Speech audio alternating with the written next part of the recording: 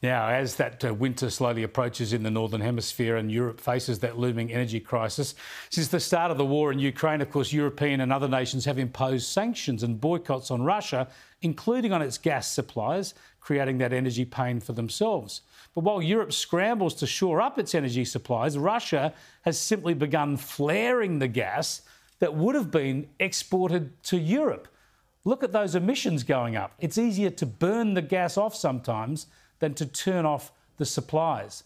This means that the gas that should be powering Europe, the backbone of Europe's energy supply, is simply going up in smoke. More of the energy chaos in Europe. Joining me now to discuss this is Benny Peiser from the Global Warming Policy Foundation. He joins me from London. Good to talk to you, Benny. I'm fascinated by this energy crisis in Europe because we know the war in Ukraine and the Russian sanctions have had an impact. They are pushing up gas prices. But doesn't it also demonstrate how reliant Europe is on that gas and how it's put too many eggs in the renewable energy basket? Yes, you're absolutely right. The energy crisis, the energy cost crisis, has been accelerated by the war in Ukraine, but it actually started long before that. And the main reason is that we have no longer a diversified energy system. We've essentially more or less shut down coal, which means the only energy that can back up increasing levels of renewables is natural gas. And so therefore, the demand for natural gas has gone through the roof. And we are unable to diversify to other sources because in Britain, for instance, most old coal-fired power plants have been blown up. So in Germany, they're going back to coal, but in Britain, you can't actually because these power plants no longer exist. They've been blown up. Well, I noticed the same in Spain. Spain has not just shut down most of its coal-fired power stations, it's blown them up. They probably would like to be firing them up now. Yeah, of course, but that's impossible. And of course, nuclear takes decades to build new nuclear.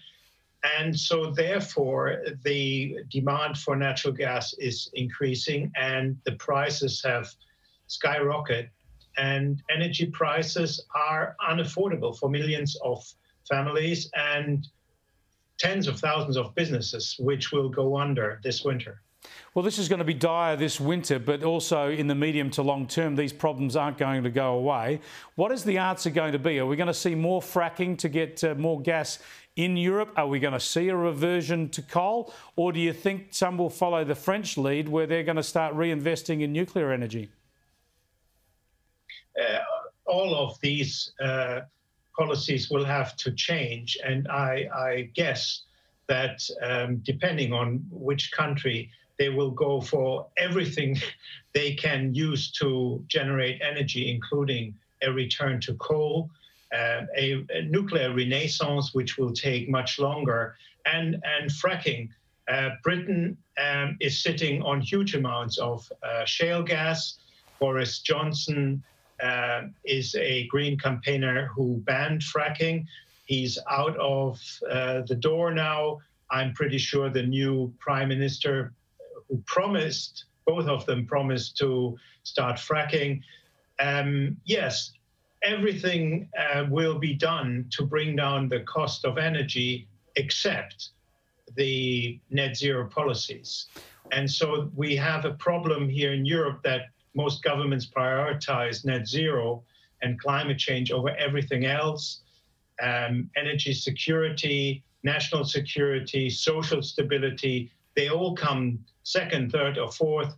And so unless we find a way out of this obsession, prioritizing net zero, it will be very difficult to change and bring in radical reforms. But not in China. As I mentioned in the introduction, in China, they're happy to continue to invest in coal because they want reliable energy. Yeah, not only reliable, but cheap energy. And they obviously are overtaking the rest of the world. And they're just, laughing all the way to the bank. They are. They're laughing at. They get stronger and they see us making ourselves weaker. It's extraordinary. Absolutely. Thanks for joining us, Benny. I appreciate your time. Benny Peiser there with the Global Warming Policy Foundation.